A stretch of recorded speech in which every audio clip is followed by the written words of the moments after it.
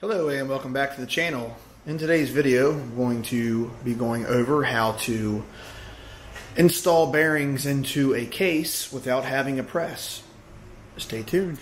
The first step in this process is making sure the surface that you are going to be working on is clean, level. Also, as you see in this cases here, you want to make sure that the cases and where your bearing is going to be going is also clean and free of any debris. Make sure you double check, triple check. You don't want anything in there to obstruct the way that the bearing is going to fall into place. Place the bearings that you're going to be installing into the freezer. This may sound crazy, but this is a very important step to the process. Next, you will need MAP gas. This is going to be another important step in the process. You don't have to buy this brand, but make sure it's MAP gas, or you'll be using a lot of butane or propane in whatever torch you have, but this makes your life a lot easier. And the MAP gas that I'm using is the Bronzomatic MAP Pro. I bought this one at like Lowe's or Walmart or something like that. Again, you can get any other brand. I prefer the MAP gas because you don't have to sit there all day and hold it like you do with like propane. This gets the metal a lot hotter faster. Not saying that if you hold it on some rubber it's not going to melt it. It will definitely do that. So if you're installing bearings, make sure that the seal is not behind it whenever you're doing this, because you'll destroy that brand new seal you just put in. Wait and do that after. Alright, what you'll need to do is take your MAP gas and begin to heat the area where your bearing is going to be placed back into. Try to keep your bearing in the freezer as long as you can. When they're getting frost on them, that's when you know it's ready for the next step in the process.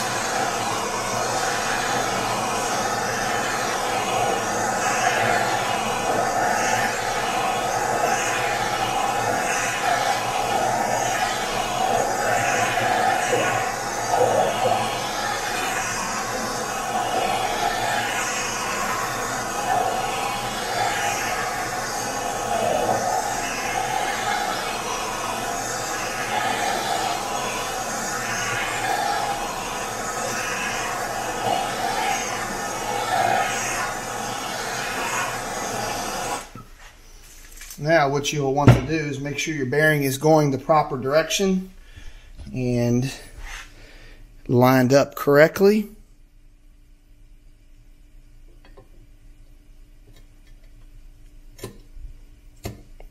And you should be able to just tap it right on in there now.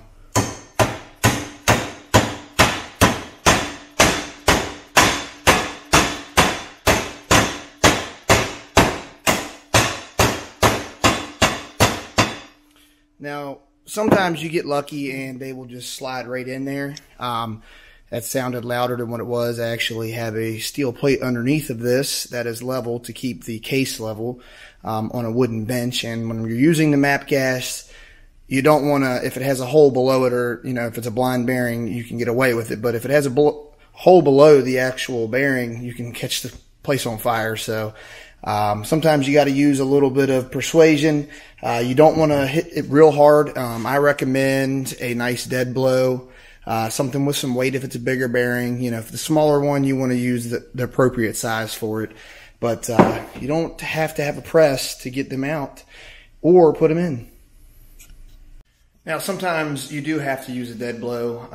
In this case, I did. Not all the time you have to do that.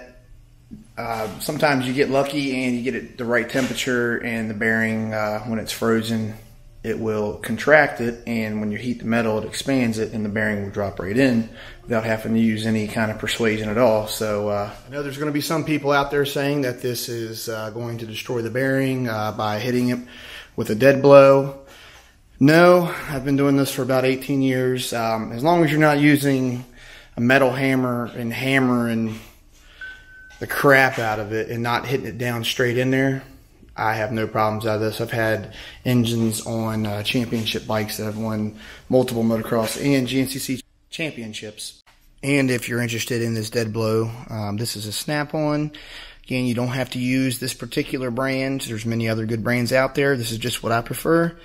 The part number on this one, it's kind of hard for my camera to focus in on, but it's Henry Boy Frank Edward 48. That's HBFE 48. And I used the 48 ounce on this one. And that's going to be it for today. If you like this video, please like, subscribe, put me a comment down below. Thanks and have a great day.